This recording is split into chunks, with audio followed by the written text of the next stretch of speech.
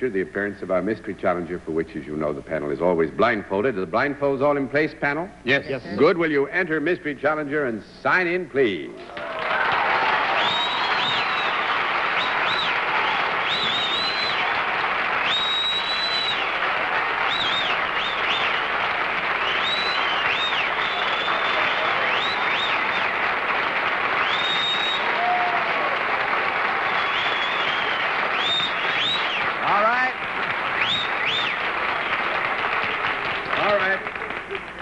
As you know, panel, different form of questioning now. One question at a time, in turn, moving clockwise, and we'll begin things with Suzy.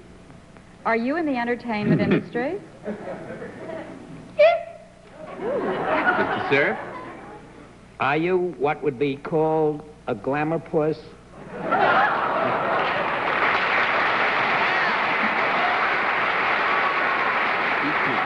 That question's been answered already, Miss Francis. Are you appearing at the present time in a Broadway play? No. 1 down and 9 to go, Mr. Randall. Are you appearing on the local scene in a movie now? No. 2 down and 8 to go, Suzy. Are you a blonde? No. 3 down and 7 to go, Mr. Sir. Are there more than one of you there? No. 4 down and 6 to go, Arlene Preston. There's one, but oh, you kid, huh? Yeah. Are you, however, best known for your work in motion pictures? Yes. Mr. Randall. Are you a boy?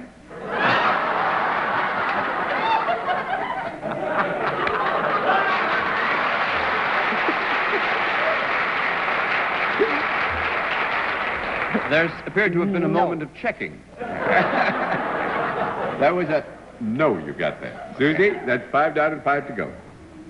Are you a dramatic actress rather than a comedian? No. Oh, I'm going to have to change that, because I think that might mislead you. It has also the capacity, but I think that many of us would remember particularly the dramatic quality. So we'll leave it with your permission now as a yes. Mr. Sir? Well, then to narrow this down, it's in straight pictures that you have made your reputation rather than musicals. Is that correct?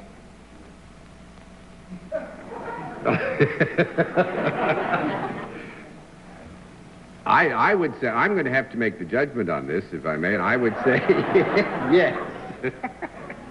Arlene? Yes? Yes. Mm-hmm. Are you a young woman who has a great many marvelous impersonations? No. 6 down and 4 to go. Mr. Randall?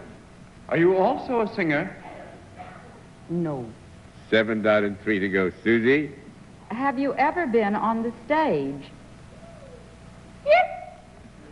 Mr. Sir? Are you, were you one of the fabulous group of, or have you ever been one of that fabulous group of MGM stars? Yes. Miss Preston? Are you English? No. 8 down and 2 to go, Mr. Randall? No. There's something, Yes. something so close. You were one of the MGM people. Let me take a guess. Is it June Allison? No. 9 down and 1 to go, Suzy.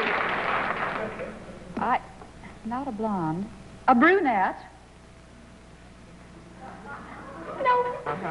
Now we That's 10 down, no more to I'd go. like to take it. I have a hunch. Yes. Yeah, take this. Do you swizzle Pepsi-Cola occasionally?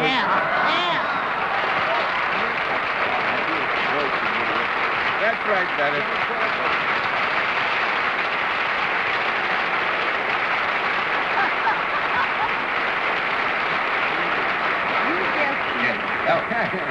You guessed me the last time. Last time she was on, I got her. I know. She said no foreign productions. Yeah. Where'd that No, but the squeaky musical voice come thing, because I did start in musicals. And I have done many comedies, and this is the thing I wasn't quite sure about. No, that's but I had to go on the layman's reaction. Oh, Which is why really? we You always should've gotten it remember from you. those once in a while yeses. Well, that's what I thought would really give it away. sounded Once in a while, like that tone would come through just as clear as a Oh, bell, yes. and that's how that you Who, get. Francho? No, that tone would come don't be like Bennett, Joan. Please, heavenly days. That's why we're friends.